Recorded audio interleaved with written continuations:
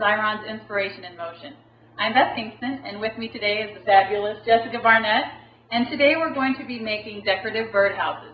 Now the great thing about this project is there are so many different wooden alterable items available at craft stores. Birdhouses, picture frames, letters that you can put up in your kids' room. When you're starting on a project like this, can you walk me through how you make the template and how you start doing all the measurements? Yes. First, I just use my ruler to measure the simpler things, like the rectangles for the roof and the sides. Okay. And then to make the template, I started with a piece of paper and it was a little hit or miss in the beginning. And then once I got a good one, I put it on a chipboard so that I can use this over and over. Great, okay.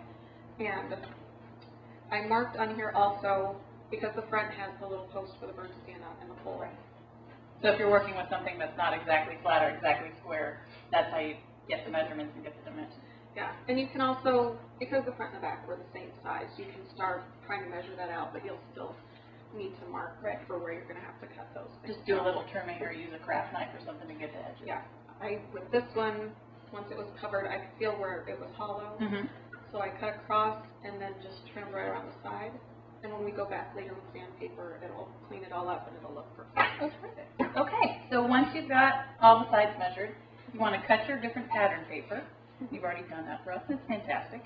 And what we're going to do now is run it through our 5-inch Creative station. We're using permanent adhesive. And the way you want to insert your paper is the pattern that you want facing up on your project is the pattern that you want facing up in the machine.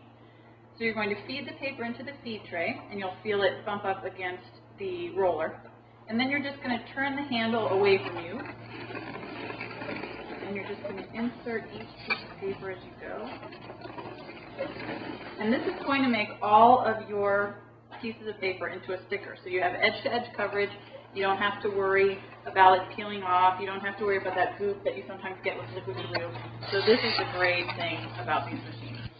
And it's a very strong adhesive, so you don't worry about it peeling off.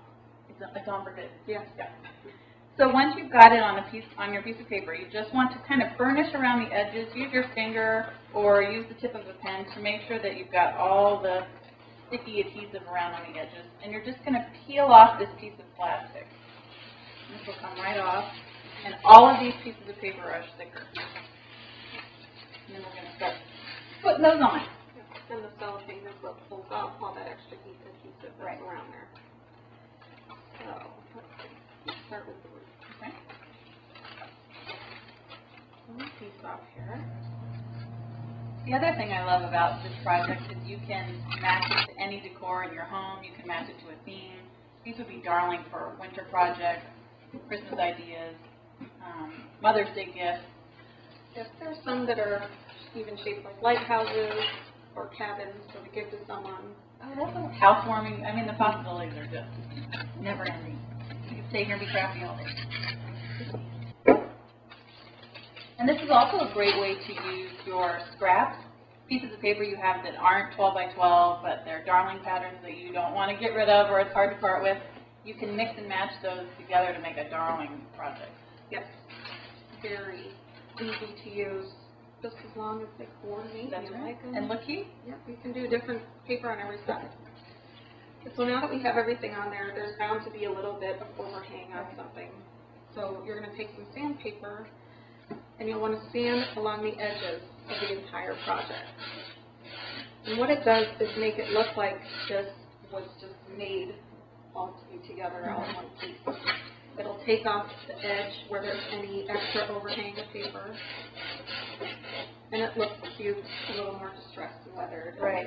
Not so much once you're done.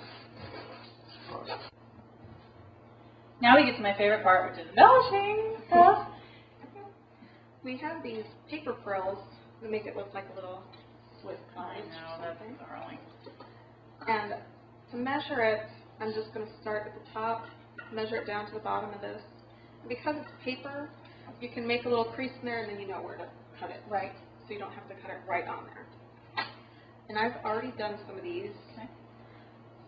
And also what I did at the top here was make a cut straight down on both of them so they'll meet at a point and not stick up over the roof on the left.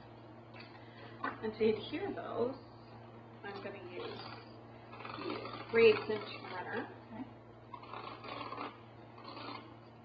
Which is nice because it gives you that overhang without stickiness on the back. Yeah. You don't have to worry about it picking up dust from this side or anything.